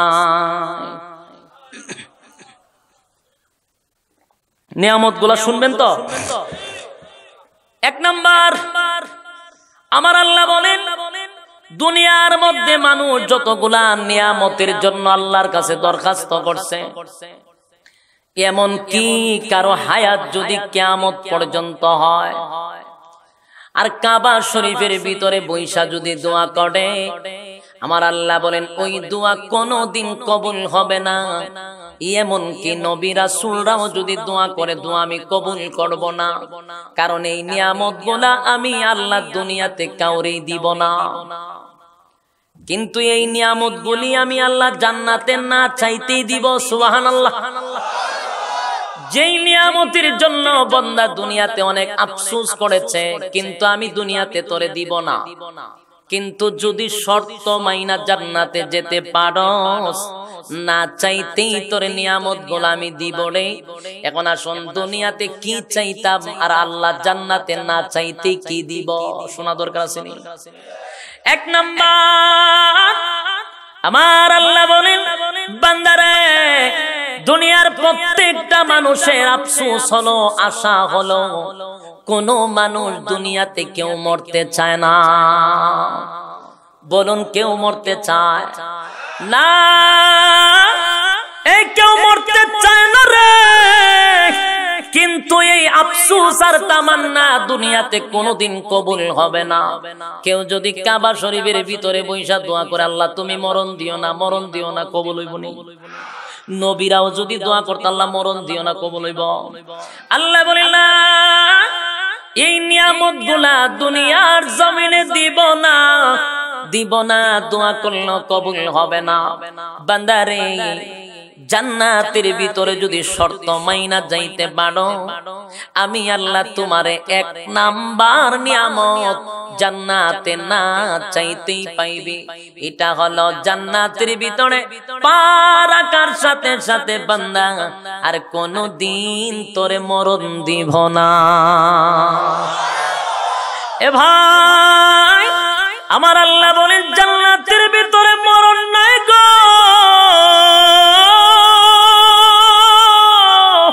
জান্নাতের ভিতরে মরণ দিব না। বান্দা কিন্তু আল্লাহর কাছে এই নিয়ামত জান্নাতে চায় নাই। আমার আল্লাহ না চাইতেই বান্দারে এক নাম্বার পুরস্কার দিল, আর কোনদিন মরবি না, মরবি না, মরবি না। বলুন না, যার মরণ নাই তার কোনো চিন্তা আসেনি? মরণ নাই যার, চিন্তা নাই তার। মরণ আছে দুনিয়াতে, তাই চিন্তাও আছে। আরে মরণ নাই রে, জান্নাতের ভিতরে কোনো চিন্তা নাই। আমার আল্লাহ বলেন বান্দারে, জান্নাতের ভিতরে আমি তোরে মরণ দিব না, কারণ আমার বান্দা টেনশন করবে, চিন্তা করবে, আমি আল্লাহ বরদাস্ত করব না। বান্দা টেনশন ফ্রি চলাফেরা করবে, কোনো চিন্তায় তারে আক্রমণ করবে না, কারণ মরণই নাই। যার মরণ নাই তার কোনো চিন্তা নাই।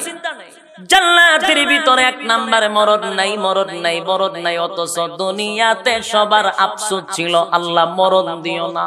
আল্লাহ বলেন দুনিয়াটা হলো আফসোসের জায়গা, আফসোসের জায়গা। আফসোস আফসোসের জায়গায় থাকবে রে, কবুল হবে না, পুরা হবে না। এই আফসোসের জায়গা জান্নাতের ভিতরে না, তাই আমি আল্লাহ জান্নাতের ভিতরে তোরে মরণ দিব না, তোর কোনো আফসোস থাকবে না। এ ভাই, এক নাম্বার দুই নাম্বার যে বিষয়টা, দুই নাম্বার যে আফসোসটা, প্রত্যেকটা মানুষেরই আফসোস আছে। দোয়া করলেও কবুল হবে না, নবীরাও করলে কবুল হবে না। আল্লাহ বলেন আমি দুনিয়াতে এই নিয়ামতগুলি কখনো কাউরে দেই নাই, দিব না। এই জন্য বান্দা দোয়া করলেও কবুল হবে না রে। দুই নাম্বার যে পুরস্কারটা, দুই নাম্বার যে দুনিয়ার চাহিদা, দুনিয়ার চাহিদা হলো মালিক তুমি আমারে বৃদ্ধ বানায়ো না, আমারে তুমি সব সময় স্ট্রং রাখো। এ কেউ বুড়া হইতে চান? কথা কথা বুড়া হইতে চান নাকি? মা গো মা, সাদা দাড়ি এটারে সেলুন নিয়ে কলপ দিয়া কালা করে। আচ্ছা উদ্দেশ্য কি? বুড়া হইতে চান? কালো করার মানেটা কি? তখন এরা জিগাইবেন কেউ আপনি যদি দেখছিলাম কালকে সকালে সাদা, এখন বিকালে দেখি কালা, বলে নাইলে বেশি বুড়া দেখা যায়। বুড়া যাতে না দেখা যায় এর লিগে কলপ দিয়া কালা করে লইছে। বলুন উফরে দিয়া কালো করছে জোয়ান দেখার জন্য, ইয়ং দেখা দেওয়ার জন্য। বলুন ভিতরে বুড়া হইতেছে। তুমি উফরে যতই ফিটিং ফাটিং করো, তুমি যে বুড়া হইতেছো এটা তো ঘরের মানুষ কইতে পারে। কথা হয় না? তোমার যে টেম্পার নাই, তুমি উফরে দা খালা করলে লাভটা কিতা? আল্লাহ বলেন আফসোস দুনিয়ার জমিনে থাকবে, দেখবেন অনেক মানুষ বডিটারে স্ট্রং করার লাগিয়া জোয়ান থাকবার লাগে কত কিছু খায়, কত রূপ চর্চা করে, কোনো লাভ হয় না। চোখের জ্যোতি কমে যায়, চামড়া ঢিল হয়ে যায়, দাঁত নড়াচড়া করে, মুখের সৌন্দর্য গ্লেজ নষ্ট হয়ে যায়। আল্লাহ বলেন বার্ধক্যে পৌঁছতে হবে, এর মধ্যে কোনো সন্দেহ নাই রে। দুনিয়া হলো একটা আফসোসের জায়গা, আফসোস থেকে যাবে। কিন্তু বান্দা তোর আফসোস করা হবে না। আমি আল্লাহ জান্নাতের ভিতরে প্রত্যেকটা মানুষকে বুড়া করব না। কোন রেওয়ায়তে আসছে 24 বছর, কোন রেওয়ায়তে আসছে 30 বছর, 35 বছর, 32 বছর। সহি রেওয়ায়ত হলো 32 বছর। প্রত্যেকটা যুবকের বয়স থাকবে সুবহান 32 বছরের যুবক। 32 থেকে কোনদিন 33 বয়স হবে না। কারণ দুনিয়া তো শুরু আছে শেষ আছে, জান্নাতের শুরু আছে কিন্তু শেষ নাই, যার জন্য বয়স বাড়বেও না কমবেও না। এ ভাই তাহলে 2 নাম্বার পাইলাম বুড়া হবেন না। 24 বছর অথবা 30 বছরের যুবক থাকবেন, চামড়া ঢিল হবে না, স্ট্রং বডি। আল্লাহ বলেন দুনিয়াতে তোর আরো চাহিদা। মানুষ যদি আমার মতো চিকন হয়, বিশেষ করে আমার মতো যদি কেউ চিকন হয়, তাহলে চেষ্টা করে খালি তিতা করে মুড হইতো। কথা কয় না? কতক্ষণ পরে কিছু লয়ে খালি তিতা করে, বলি ইতা দেহে। তার উদ্দেশ্য কি? তার বডিটা একটু ভিআইপি হইতো। বলুন যে মেরাইলে বডি, এই বডি কোনদিন কি আর শাহরুখ খানের মতো হয়ে যাবো গা? এরপর ওই যে কি ঘুষাঘুষি দিয়ে ডিলাডিলি করে এর মতো বডি হইব। আমরা যতই টেলাডির ওখানে আল্লাহ যেটা রাখছে এইটাই হইব। কথা কোন ঠিক? অনেকে জিম টিম করে একটু ফুলায়, এটা বেশি সময় থাকে না। এটা খাওয়ান রুটিন মোতাবেক খাইতে হয়, বকর চকর করতে হয়। হ্যাঁ ব্যায়াম করলেই যে বডি হয় এমনটা তো না। ব্যায়াম তো আমিও করি, আমি প্রতিদিন ব্যায়াম করি, আমার বডি বেড়ে গেছে গা, আরো কমে। ব্যায়াম করা যেদিন দিয়ে শুরু করছি আমার খালি কমে হবে।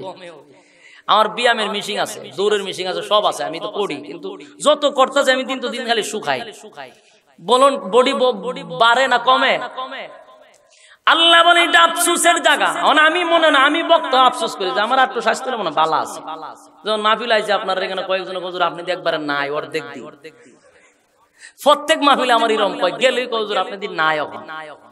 এখন আমার মনে মনে জায়গা একটু স্বাস্থ্য হলে আমার ভালোই লাগতো, ঠিক কিনা? এটা কিন্তু আমি মানুষ, আমার আফসোস লাগেনি। কথা কয় না? আফসোস সবার ভিতর আছে। আল্লাহ কয় আফসোসের জায়গা হইলো দুনিয়া, এটা পুরো নিত না। কথা কোন ঠিক নেই? এ ভাই আফসোসের জায়গা দুনিয়ায়।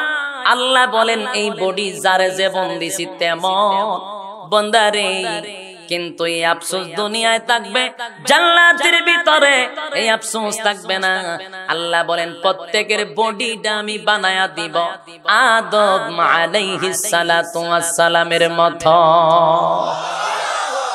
একটারে না হইলো 60 গজ, 60 গজ লম্বা।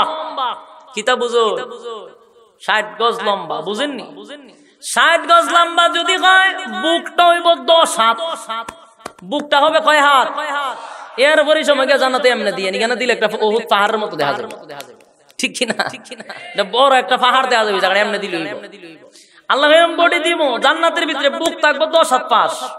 সুবহানাল্লাহ। এ ভাই, জান্নাতের ভিতরে না চাইতে আমি আল্লাহ তোরে দিব রে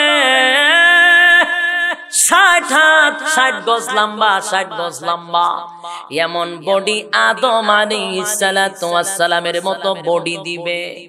বাইরে বডিটা বড় ফিটফাট, বডির সঙ্গে চেহারাটা সুন্দর থাকলে কেমন হয়? এ চেহারা সুন্দরের আফসোস আসেনি, মাগমা এটা তো আর মারাত্মক। কতক্ষণ পরে পরে আয়নার সামনে যাই এখন না মাশাআল্লাহ একবার খারাপ দেখা যায় না, ভালো ঠিক নেই।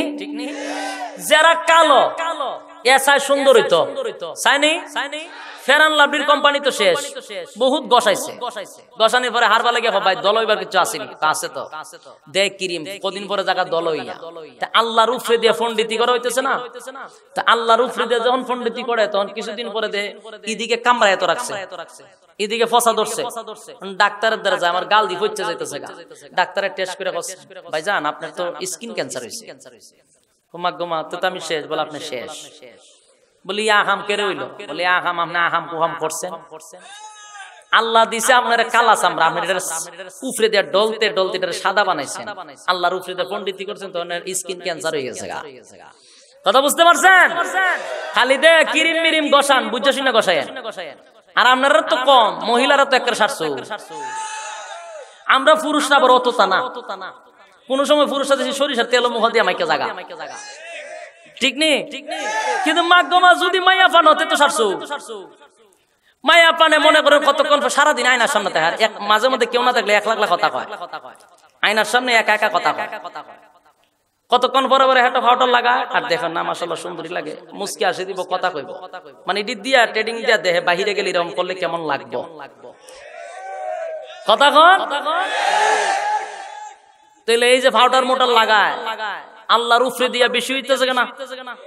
তুমি উজু করো, বারবার উজু করো, চেহারা সুন্দর হয়ে যাবে।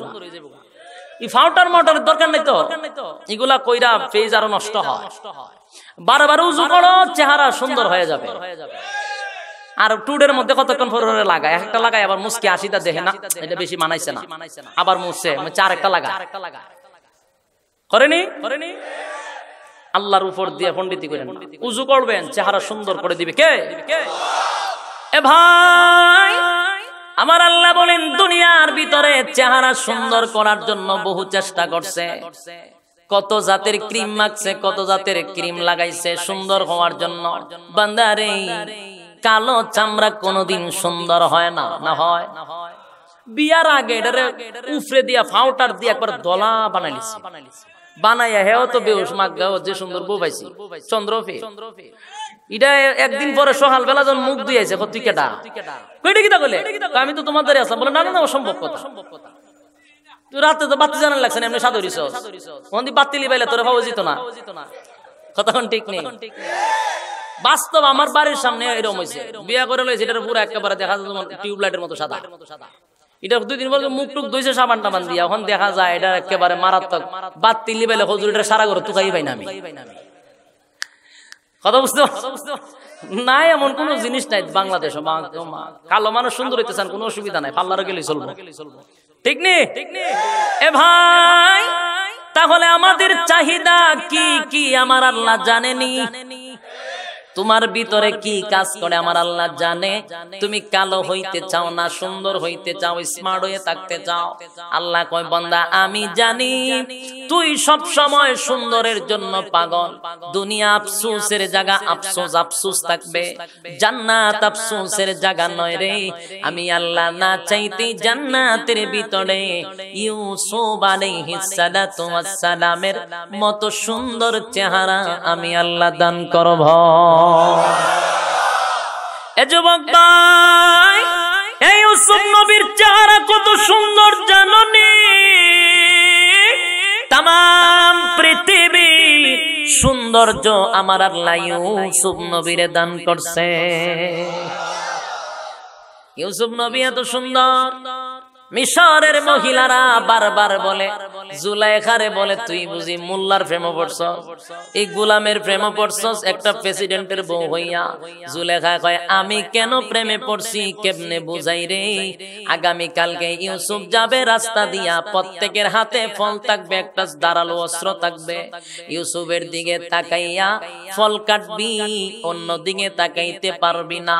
মেয়েরা রাস্তার মধ্যে রেডি হয়ে গেল। ইউসুফ নবী রাস্তা দিয়া হেঁটে যায়, মেয়েরা অস্ত্র দিয়া যখন ফল কাটতে ছিল ধারালো ছুরি দিয়া, ইউসুফ নবীর দিকে তাকায় আছে। ফল কাটা শেষ, আঙ্গুলি কাটা শেষ, কবজা পর্যন্ত কেটে মাটিতে ফালাইয়া দিছে। ইউসুফ নবী যাওয়ার পরে তাকায় চিৎকার মেরে বলে হাতের কবজি কই, বলে মাটিত, বলে সুবহানাল্লাহ, এটা কেমন হইল? বলে এমন সুন্দর তাকাইছে, ওই দিকে হাত কাটছে, খবর না। আচ্ছা আমরা বিশ্বের সুন্দরী, একেবারে বিশ্ব সুন্দরী কেন দাঁড় করাইলে? এটার ভাই ছায়া রয়েছেন, মশায় যদি কামড় দেয় খবর থাকুনি না, বলে মা কত সুন্দর। মশায় কামড় দিল তো 14 গোষ্ঠীর মশার তাপা দেয়া দাঁত মাত সব শেষ। তাহলে কি সুন্দর হইলো? মশার কামড়ের খবর আছে, এই সুন্দর কি সুন্দর হইলো? কথা হয় না। আর ইউসুফ নবীর দিকে তাকায় হাত কেটে ফেলেছে, খবর নাই। আল্লাহ বলেন তোর দুনিয়ায় চেহারার সৌন্দর্য বড় প্রয়োজন ছিল, যদি আমি আল্লাহর হুকুম মাইনা শর্ত মাইনা জান্নাতে আস, ইউসুফ নবীর মতো চেহারা আমি আল্লাহ দান করব। সুবহানাল্লাহ। এ ভাই, ইউসুফ নবীর মতো সুন্দর, তারপরে আমার আল্লাহ বলেন বান্দা তোর আরো চাহিদা আছে, আরো চাহিদা আছে। চেহারাটা যদি সুন্দর হয় রে, কিন্তু অনেক মানুষের কণ্ঠের জন্য পাগল থাকে। কথা বলে না, কণ্ঠের জন্য পাগল থাকে, আছে না নাই? কণ্ঠের জন্য মানুষের একটা আকর্ষণ থাকে। কয় আমার যদি কণ্ঠটা সুন্দর হইতো 3-4 জনকে খাইত করে শীত করে টান্দা ফেলা দিতাম। এমন টান মারলাম 3-4টা খাইত করে ফেলাই দিতাম। বোঝা যায় কণ্ঠের আকর্ষণ আছে না নাই? এরা কণ্ঠের জন্য মানুষ পাগল। যতই চেষ্টা করেন, আপনার কণ্ঠ কি আর আমার মতো হইব? আমার কণ্ঠ কি আপনার মতো হবে? মাঝখান ধরে ডলাডলি করে খামইবনি। আমার এক বন্ধু কয় দোস্ত তোর কণ্ঠটা সুন্দর। তো কেমনি কণ্ঠ সুন্দর হয়েছে? তেরা আমি কইছি তুই বেশি করে গরম চা খাইছিস। আমি কইছি আমি স্বাভাবিক ভাবে, হে কি তা করছে আমার কথা শুনি না। একদিন 100 কাপ চা খাইছে। খায়া ফোন দেখো কই দূর একটু কই দিক সিদিক হইছে না, আমার পেট তুলে গেছে। আমি কে রে কত তোমার কথা হই না মিয়া, চা খাইতে খাইতে আমি শেষ। কণ্ঠ তো আগের মতো নয়। আমি সব বনাস, তুই তো মারাত্মক, তুই মরছত না দিলে তুই বেশি। তোরে কইছি গরম চা খাইছি এই কারণে তুই 1 প্লাক চা খাইলিছস। বলুন এটা কণ্ঠ সুন্দর হবে না? দুনিয়া আফসোসের জায়গা, জান্নাতের ভিতর আমার আল্লাহ বলেন বান্দারে না চাইতেই নিয়ামতটা দান করব। ইউসুফ নবীর মতো সুন্দর কণ্ঠটা দিব আমি আল্লাহ, কণ্ঠটা আমি আল্লাহ দিব দাউদ আলাইহিস সালাতু ওয়াস সালামের মতো। এ যুবক ভাই, এ দাউদ নবীর কণ্ঠ কেমন সুন্দর জানেন? দাউদ নবী যখন তার ঘন্টের থেকে তালাওয়াত করত রে, এমন সুন্দর কণ্ঠ আল্লাহ দাউদ নবীরে দিয়েছিল। উড়ন্ত পাখিগুলা দাঁড়াইয়া দাউদ নবীর তেলাওয়াত শুনত। শুধু তাই নয়, দাউদ নবী তেলাওয়াত করলে সমুদ্রের মাছগুলা সব দাঁড়ায়া যাইত। বনের সবচেয়ে হিংস্র প্রাণীগুলা দাউদ নবীর চতুর্দিকে বইসা হেলতো, ঝুলতো, তেলাওয়াত শুনতো। সুবহানাল্লাহ। আরে পৃথিবীতে বর্তমানে যত সুন্দর কণ্ঠওয়ালাই হোক না কেন, যত বড় শিল্পী হোক না কেন, যত বড় কারি সাহেব হোক না কেন, আমরা যদি টান মারি, আমরা টান শুনে মশাইনি আয়ে কামড় দিবার লাগাই, শুনবার লাগাই না, ঠিক নেই? কিন্তু দাউদ নবীর কণ্ঠ শোনার জন্য সমুদ্রের মাছ সব দাঁড়ায়া যাইত। বাইরে এমন সুন্দর কণ্ঠ আল্লাহ প্রত্যেকটা জান্নাতীরে দিবে। সুবহান। এ যুবক ভাই, শুধু ওয়াজগুলি শুনলে হবে না, ধারাবাহিক ইয়াদ রাখতে হবে। যতগুলো আফসোস দুনিয়াতে ছিল, জান্নাতে না চাইতে আল্লাহ দিবে সাবজেক্ট ইয়াদ আছে। ধারাবাহিক বুঝা গেলে আলোচনা সহজ। আমি বলেছিলাম দুনিয়ার জমিনে মানুষ যতগুলা চাহিদা ছিল, দুনিয়ার নিয়ামতের যতগুলা চাহিদা ছিল, কোনদিন দুনিয়ায় পূরণ হবে না। আর জান্নাতে শর্ত মাইনা ঢুকলে না চাইতেই আল্লাহ নিয়ামত গুলা দিবে। এর মধ্যে 1 নাম্বার বলেছি আল্লাহ মরণ দিবে না, 2 নাম্বার বৃদ্ধ বানাবে না, 3 নাম্বার আদম নবীর মতো বডি বানায়া দিব, 4 নাম্বার হলো ইউসুফ নবীর মতো সুন্দর দিব, 5 নাম্বার হলো দাউদ নবীর মতো কণ্ঠ দিব। ঠিক নেই?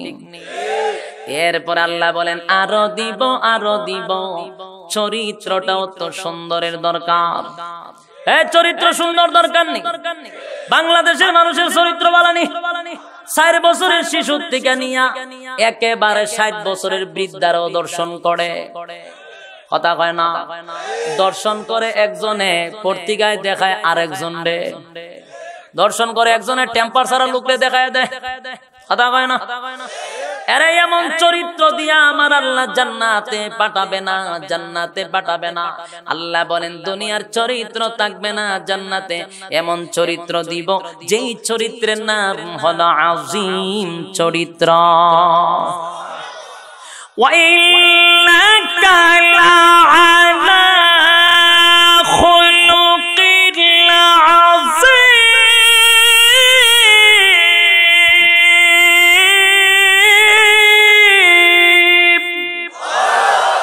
আল্লাহ বলেন আজিম চরিত্র হবে আজিম। আরে আজিম চরিত্র কার জাননি? আজিম চরিত্র কার জাননি? আজিম চরিত্র হলো বিশ্ব নবীর চরিত্র। আরে ভাই, তোমার আমার নবীর চরিত্র ছিল যার চরিত্রের সার্টিফিকেট আমার আল্লাহ মহাগ্রন্থে আল কোরআনের মধ্যে রেখে দিয়েছে। উত্তম চরিত্রওয়ালা হলেন আমার নবী। আজিম চরিত্র যার চরিত্রের মধ্যে স্পট নাই, তিল পরিমাণ স্পট নাই। আল্লাহ বলেন প্রত্যেকটা জান্নাতীরে আমি আজিম চরিত্র দান করব। তাহলে আমরা 5 নম্বরে পাইলাম বিশ্ব নবীর চরিত্র। এবার আল্লাহ বলেন বান্দা আমি জানি রে তোর আরো চাহিদা আছে, আরো চাহিদা আছে বান্দা। যেগুলা দুনিয়ায় চাইছিলি কোনোদিন পাস নাই। যেমন দুনিয়াতে মানুষ বাদশা হতে চায়, দুনিয়াতে মানুষের কোনোদিন চাহিদা পূরণ হইছে? কেউ যদি মেম্বার হয় দেখবেন তার স্বপ্ন চেয়ারম্যান হওয়া। চেয়ারম্যান যদি কেউ হয় এখানে তার আফসোস শেষ না। উপজেলার চেয়ারম্যান হইতে চায়, উপজেলার চেয়ারম্যান যদি আল্লাহ বানায়া দেয় এরপরে কয় আগামীতে এমপি দাঁড়ামো। এমপিও আল্লাহ বানায়া দিল, আফসোস শেষ না। না মন্ত্রী হতে চায়, মন্ত্রীও আল্লাহ বানায়া দিছে। এখন দোয়া করে আল্লাহ শেখ হাসিনা মরে যাবে, ওই মরতো গেলে এখন আইলে প্রধানমন্ত্রী মুখে নেই। মনে করেন দেশের প্রেসিডেন্ট আপনারে বানায়া দিল, এখন আফসোস শেষ না। কয় আমি মালয়েশিয়াও প্রেসিডেন্ট হইতে চাই, তারপরে সিঙ্গাপুরের প্রেসিডেন্ট হইতে চাই, এরপরে ভারতের প্রেসিডেন্ট, আমেরিকার প্রেসিডেন্ট। যেমন দেখেন ডোনাল্ড ট্রাম্প, সে কিন্তু আমেরিকার প্রেসিডেন্ট, কিন্তু তার কি লিপসা শেষ? তে মুসলমানের রক্ত চষে কেন আরেকটা দেশের রাজত্ব করতে চায়? এরকম মানুষের চাহিদা কোনোদিন শেষ হবে না। আমার আল্লাহ বলেন আমি জানি বান্দা, জানি তোর চাহিদা দুনিয়ায় পূরণ হবে না, কিন্তু আমি আল্লাহ ওয়াদা দিলাম রা বান্দা তুই যদি জান্নাতে ঢোকার আগে শর্ত মাইনা ঢোকস, জান্নাতের নিয়ামত পাইতে গেলে শর্ত আছে। শর্তটা যদি মাইনা জান্নাতের ভিতরে ঢোকস, আমি আল্লাহ ওয়াদা দিলাম কোন রকম যদি জান্নাতের ভিতরে ঢুকতে পারস, নিম্ন স্তরের জান্নাতীরে এই পৃথিবীর 10টা পৃথিবীর সমান আমি জান্নাত তার নামে লিখে দিব। এ ভাই, এই পৃথিবীর 10টা পৃথিবীর সমান নিম্ন স্তরের জান্নাতীরে দিবে গো। নিম্ন স্তরের জান্নাতীরে আল্লাহ এই পৃথিবীর 10টা পৃথিবীর সমান জান্নাত দিবে। বাইরে এবার আসুন, গাড়ি হইলে, বাড়ি হইলে, ধন সম্পত্তি হইলে কি বন্দার চাহিদা শেষ হয়? না না, বন্দার যখন টাকা হয় এখন বন্দার আফসোস হইল লাল টুকটুকে একটা বউ দরকার। কথা কয় না। এখন বন্দার চাহিদা ঘরের মধ্যে সুন্দর একটা ফুটফুটে বউ থাকবো, লড়াচড়া করবো, দৌড়াদৌড়ি করবো, নাইলে ভাল লাগতো না। আল্লাহ কয় আমি জানি তোর যে খাসলত বউ বালা ফাস আমি জানি, দুনিয়াতে স্যাম্পল দিলাম 4টা, জুড়ে কোন কয়টা? 4টা সবার আছে। আল্লাহ অনুমতি দেওয়ার আছে 4টা, আপনি করতারেন না, আপনার কপালে টেডা পড়ছে, এটা আল্লাহর দোষ নেই, কিন্তু অনুমতি কটা দিছে 4টা। কিন্তু বাংলাদেশও বিয়ার একটা নাই, ঠাড়া পড়ে রইছে। আপনি আমনে বাংলাদেশের সিস্টেম হলো আকাম কুকাম করতে পারবেন, কোনো অসুবিধা নাই। 10 বছরের মেয়ের সাথে প্রেম করে আকাম করতে পারবেন, কোনো অসুবিধা নাই। কিন্তু 10 বছরের মেয়ের হালাল পন্থায় বিয়ে করতে পারবেন না, 14 গোষ্ঠী জালো। কথা কয় না। যে মোল্লা বিয়া করে, যে মোল্লা শুদ্ধ জালো। কেন বিয়া করা হারাম না হালাল?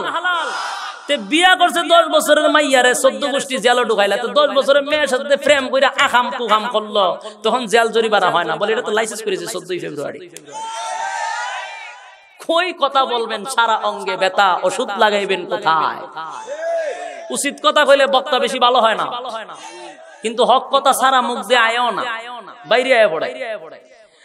এরে ভাই, আল্লাহ বলেন 4টা অনুমতি দিছি, বিয়া করো 4টা, তোমার কপালে নাই 4টার বাংলাদেশ।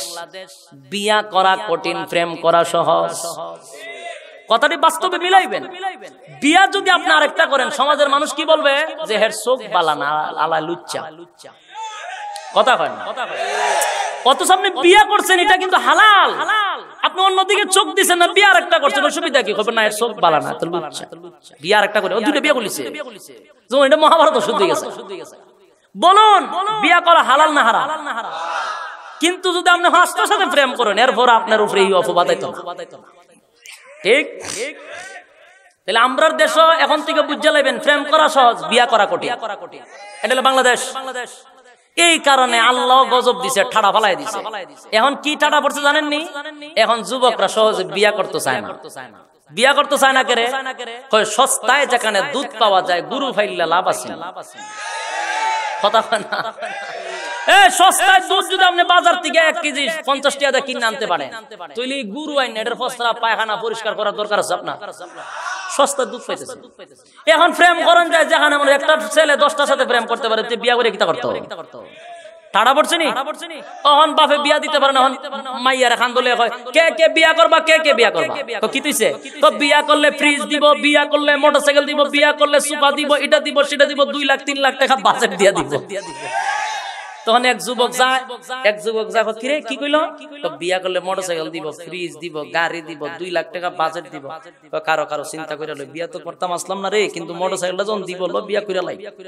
তখন বিয়াটা করে কইরা মোটরসাইকেল কদিন চালাইটালে, এখন বউরে এমন ফিটার তুলছে, একদিন বাদাম তুলছে, ফিটার যখন তুলছে, বউ জিগায় তোমার মায়ের তাল তো বেশি বালা না, তুমি কি আমার লইয়া খাইবা? মায়ের তালে বুঝছ না, রাখবো না সারমো। ফিডাইয়া মা পৌঁছায় দু অসায়, তোর ঘর করার দরকার নাই। মাঝখানে মোটরসাইকেল পাইল, আসেনি এরকম আসেনি।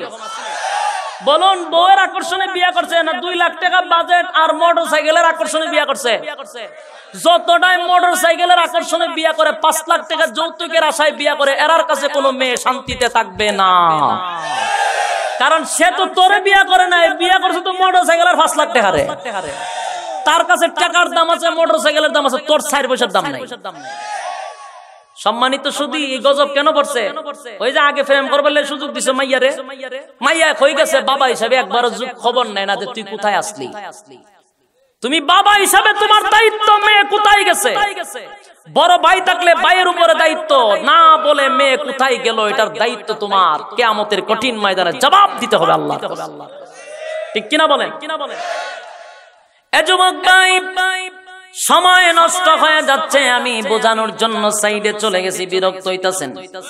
আর 10টা মিনিট সময় দেওয়া যাবে? 10 মিনিট দেওয়া যাইবনি?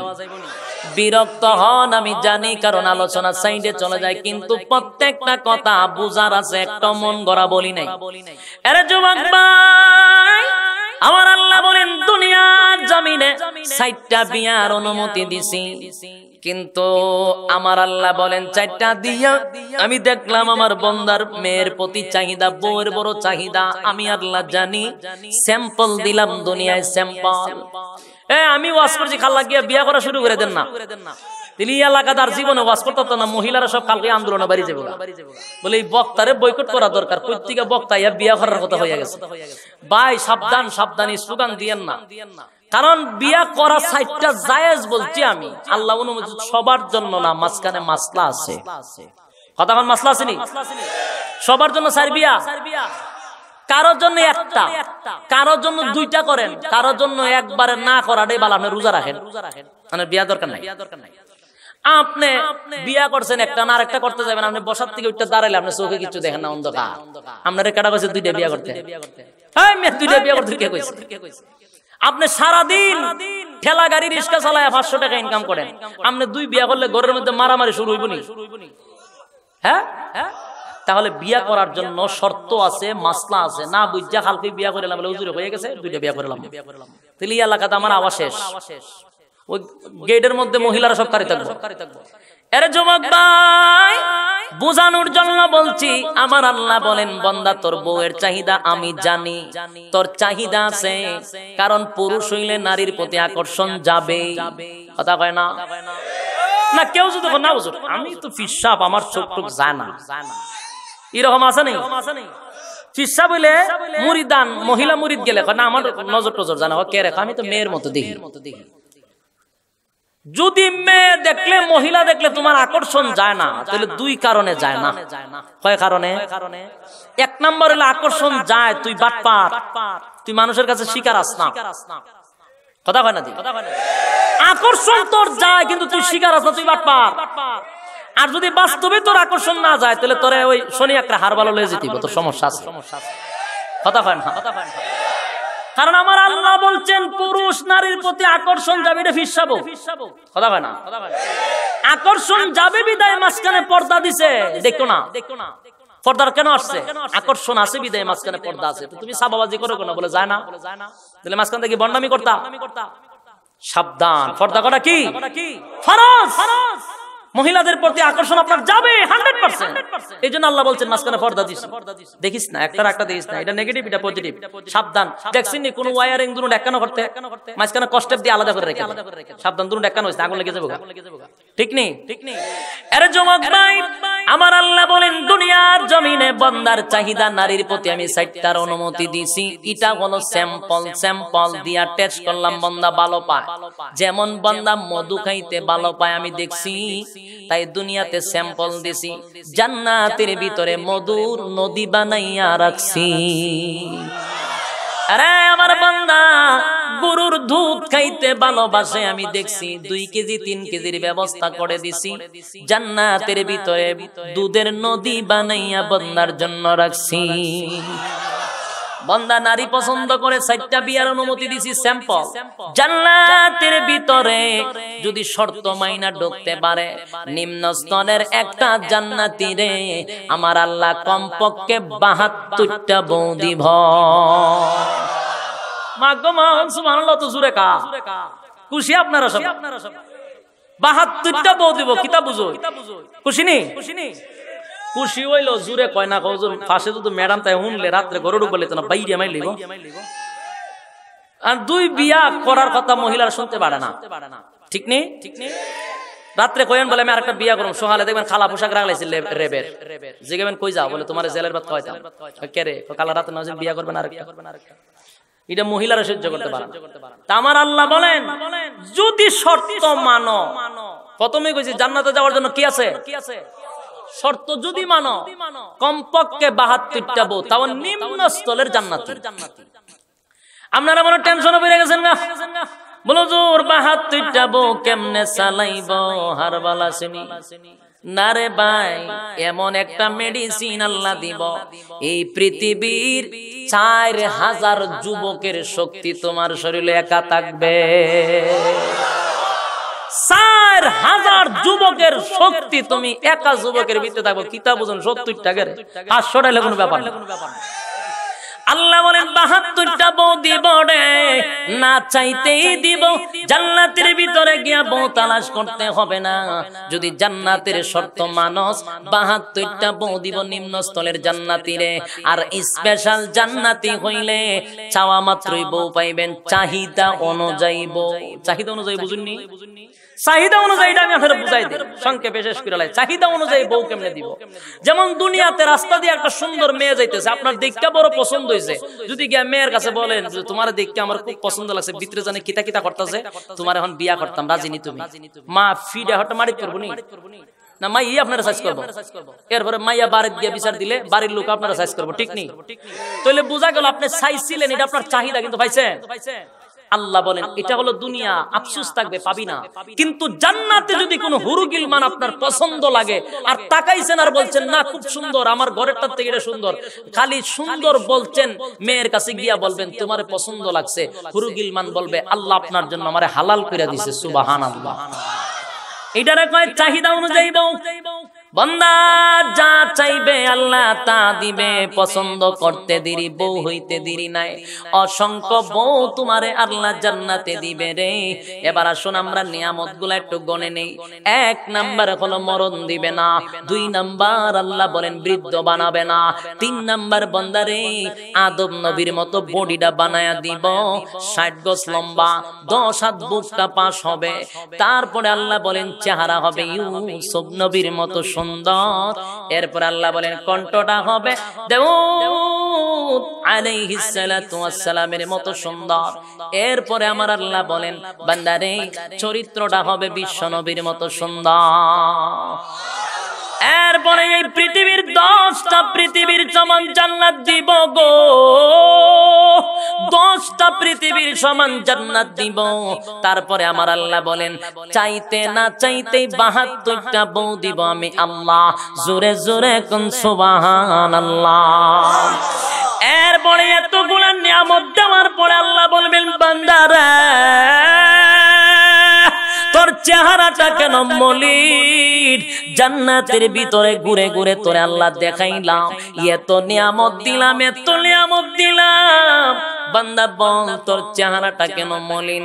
বান্দা সবকিছু পাওয়ার পরে বলবে আরে মালিক জান্নাতে আসার পরে গাড়ি পাইলাম, বাড়ি পাইলাম, নারী পাইলাম গো। জান্নাতে গাড়ি বাড়ি নারীর অভাব নাই, অভাব নাই। মালিক রে এই গাড়ি তো দুনিয়ায় ছিল, বাড়ি তো দুনিয়ায় ছিল, নারীও দুনিয়ায় ছিল। এ মালিক অবৈধ পন্থায় টাকা ইনকাম করার কোনো সুযোগ অভাব ছিল না। কিন্তু মালিক রে আমি আল্লাহর বান্দা তোমার গোলাম, সব গোলারের লাথি মারছি। অবৈধ টাকা কামাইয়া বিশাল বড় বড় বিল্ডিং করার সুযোগ আমারও ছিল। আল্লাহ সব গোলারের লাথি মারছি তুমি মাওলারে পাওয়ার জন্য। এ মালিক সুদ খাই নাই তোমারে ভয় করে, ঘুষ খাই নাই তোমারে ভয় করে, ঘুষ খাই নাই, সুদ খাই নাই, জান্নাতের আশায় জাহান্নামের ভয়ে। আল্লাহ অবৈধ ইনকাম করি নাই জান্নাতের আশায় জাহান্নামের ভয়ে। এরে মালিক দুনিয়ার জমিনে তোমারে কোনোদিন দেখি নাই, তারপরও তোমার গোলামি করছি। এ মালিক তোমারে দেখি নাই গো, কিন্তু রাত ভর তাহাজ্জুদের নামাজে আল্লাহ তোমার কুদরতির পায়ের সামনে দাঁড়াইয়া সারা রাত কাটাইয়া দিছি। প্রচন্ড ঠান্ডার মধ্যে ঠান্ডা পানি দিয়া উযু করে তোমার কুদরতি পায়ের সামনে দাঁড়ায় আছি। কোনদিন তোমারে দেখি নাই, তারপর তোমার গোলামি করছি, তোমার গোলামি করছি। মালিক রে তোমার হুকুমের বাহিরে চলছি না, তোমার রাসূলের তরিকা অনুযায়ী জিন্দেগি চালাইছি। আরে মালিক দুনিয়াতে তোমার গোলামি করলাম গো, কোনদিন তোমারে দেখি না।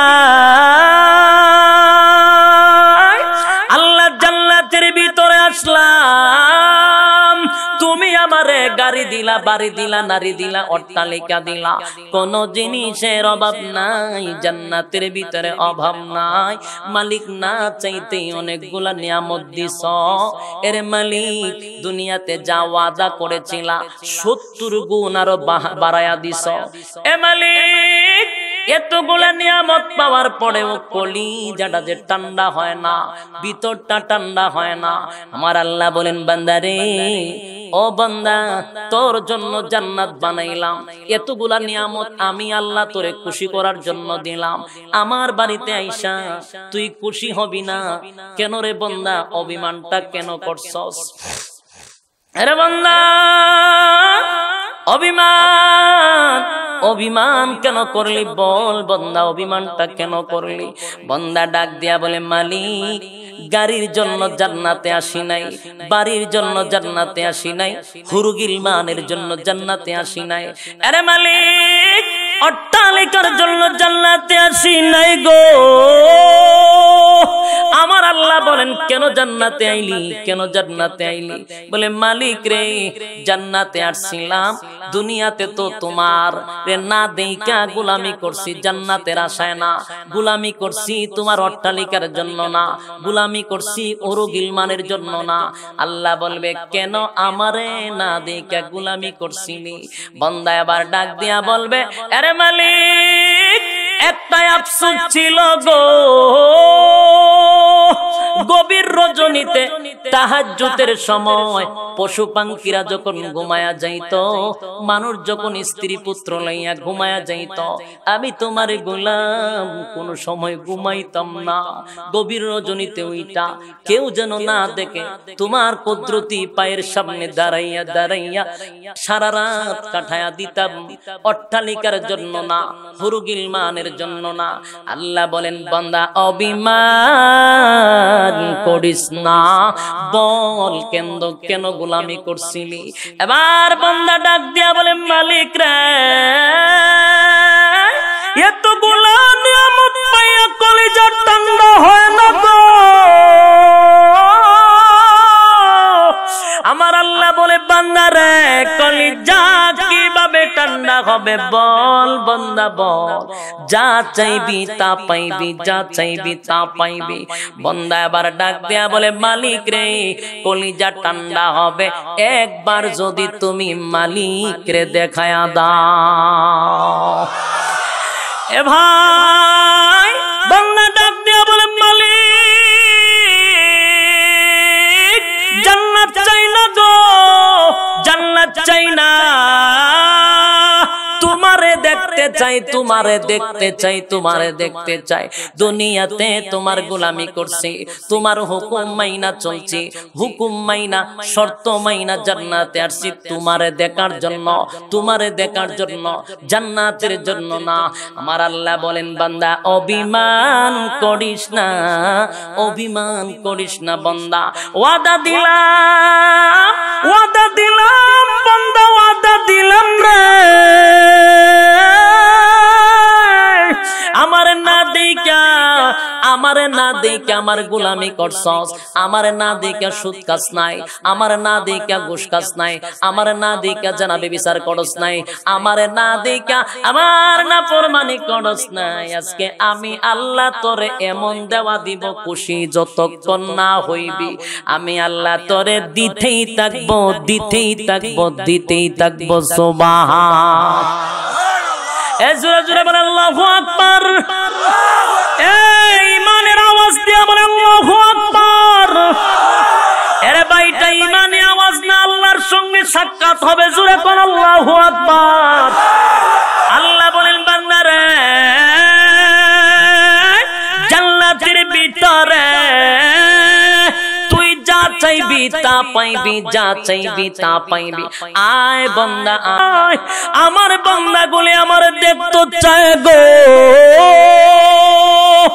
আমার দেখতে চায়। কিভাবে দেখা করতে পারি, কিভাবে দেখা দেওয়া যায়?